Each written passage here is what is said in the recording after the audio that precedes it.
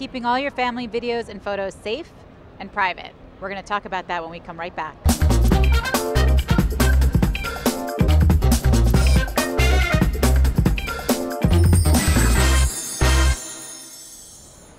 Hi, this is Rebecca Levy with MommyTech TV at CES 2016, and I'm here with Severin Markham, CEO of Lima, which is this cool little device right here, right? And we're going to talk about how you keep your photos and videos safe, private, and everywhere. Yes, right? exactly. So tell me a little bit how Lima works. Well, Lima is a very simple device that you plug into your home.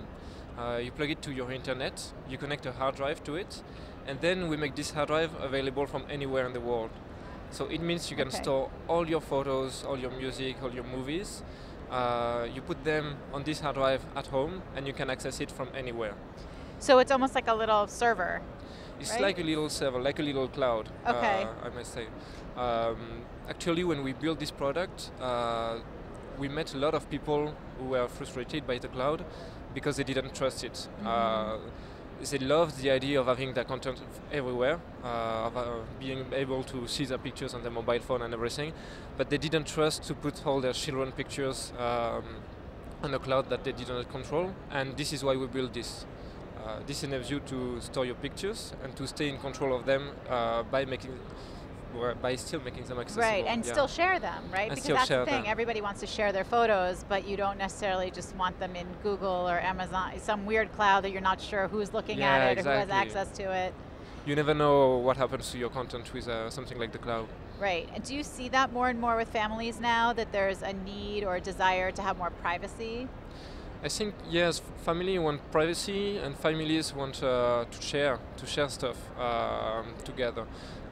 You see a lot of people using WhatsApp, for example, to share family pictures, and people need to share, and the thing people need most is to have like a common memory where they can find all these pictures from the last holiday, and where they can, like, let's say we just passed Christmas. I wanted to do an album for my family to remember them, the good times we had this year. Right.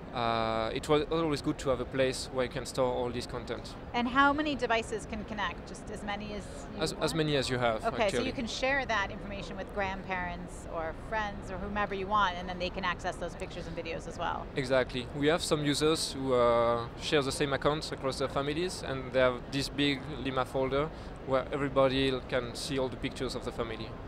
That's great. Do you think that is the big trend coming up in 2016 of this sort of wanting to share but also keep things private? Yeah, I think the big trend is okay to have cool things in tech, but okay to have cool things that respect me as a user, that respect my privacy, that respect my money. I don't want to pay every month for storage if I paid for the storage already.